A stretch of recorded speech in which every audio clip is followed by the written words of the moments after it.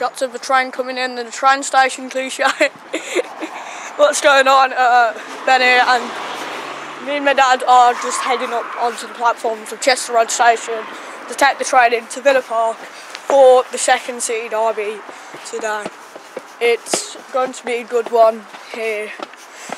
I've also got some behind the scenes work to be doing, so that's always good. But we need a win today if we want to get ahead of Blues in the table. As we are now, but we want to get further ahead really. So we're in the train now. Just as I took that, we had to get some tickets, and then the train came in straight away. Store prediction, Dad? That's store prediction. 2-1. 2-1. Yep. Okay. Obviously, obviously a full house. Scorers? I'm going with Jack Grealish and Blassie. Oh, okay. So my score prediction is going to be a 2-0 today. I don't think that Blues are going to score. It's been 10 years and they still haven't won 14 against us. What in the league that is. They won back in 2010, but who's really counting that? And yeah, it's going to be good. I think the scorers, Tammy, and I'm going to say Blassie as well.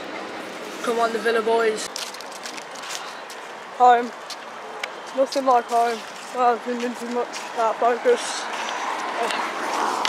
Nothing like a good holiday. We're back. It's bigger than ever.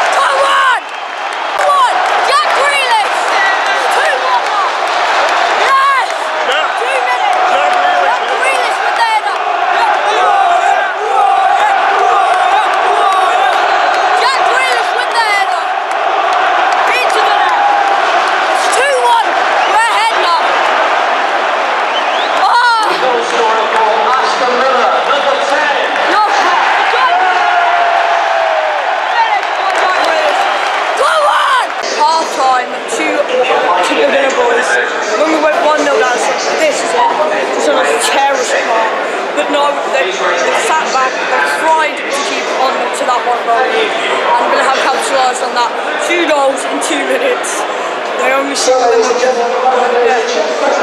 back have been good, just that one mistake cost us a goal.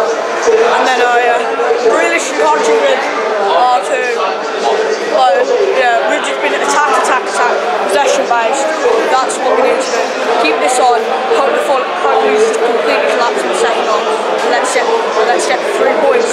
Come on, Villa. 3-1! Johnny Abraham, he won us a penalty.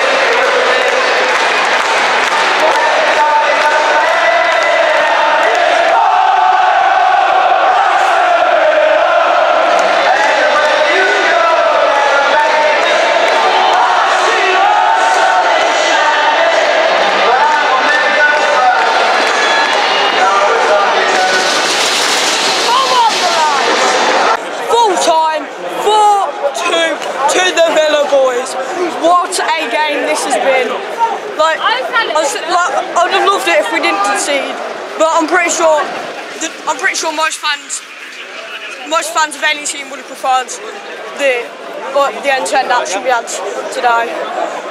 Blues scoring first, then Villa's getting three goals in about 15 minutes.